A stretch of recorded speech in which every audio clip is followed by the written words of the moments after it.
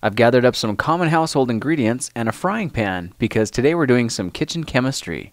This is the type of cooking that gets me excited because I'm trying out recipes for solid-state rocket fuel.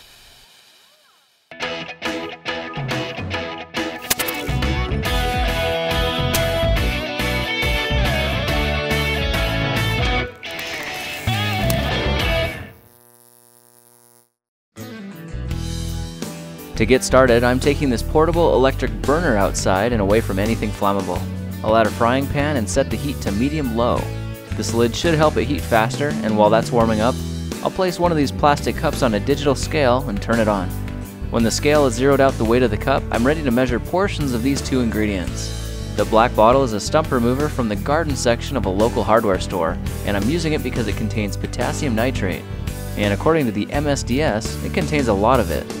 The second ingredient is plain white table sugar, and I couldn't resist a little taste before investing it into this experiment.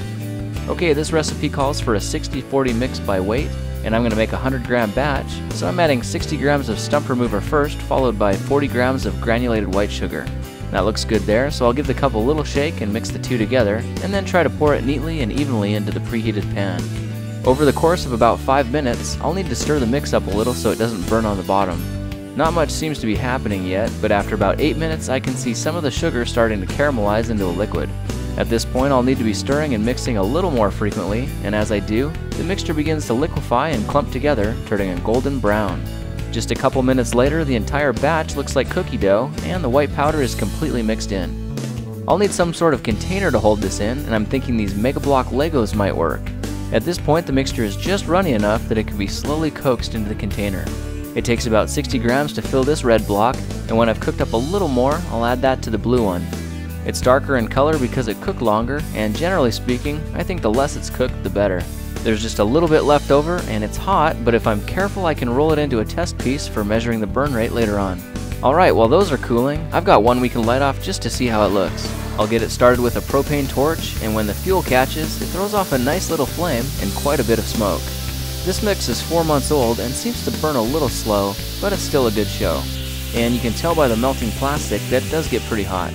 Okay, I just made 3 more batches of fuel that are all a little different. To the yellow one, I added 30 grams of water and then turned the heat up to boil the water out. After a couple of minutes, the mix turned to a white mush and was ready when all the water seemed to have cooked out. This method prevented the sugar from caramelizing, but was a little crumbly when dry. I packed that into this yellow Lego block and set it aside.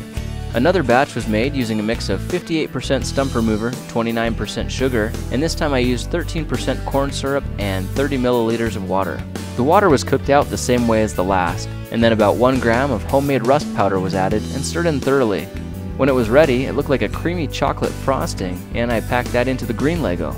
I may have accidentally trapped an air bubble inside. You'll see this explode later when we test it. For my last batch, I sprinkled some red rust into the mix while it was still wet, and like the others, stirred it until the water had evaporated out. This mix kind of looked like a delicious red velvet cake, but I wouldn't recommend eating it. I took samples from each fuel and measured them all to a length of 1 inch, then timed the burn rates to see how they performed against each other. I was happiest with the batch made with my homemade rust because it burned the fastest. I had a few sample scraps left over that were begging to be burned up, so I did that. And now here we are with 5 samples ready for ignition. Testing the red one, I'm really impressed at how fast it ignites and burns, but a little nervous when it starts spinning out of control. I'm out of here. The blue one lights off just as powerfully and builds thrust to the point where it takes off, leaving me in a total whiteout. This yellow one was the uncaramelized version, and I got smarter this time by pointing it down to prevent it from taking off like the others. It burned slower than the first two, but the amount of smoke it put off was still incredible. Okay, so this green one has the rust in it, and it lit up instantly and then blew up. But did you notice how much faster the burn rate was? That's amazing. For the black one, I decided it was a good idea to hold it in place with another cement brick, and that strategy seemed to work. At least this time I didn't get sprayed in the face with spewing hot rocket fuel. Overall, I think I'm happiest with these mixtures using the rust. With a different homemade casing that actually has a nozzle, I was able to get a successful rocket launch that I think went a couple thousand feet high. Well, that's it for this project. If you like these videos, please subscribe and share with your friends. I appreciate your support. Thanks for watching. Oh, no!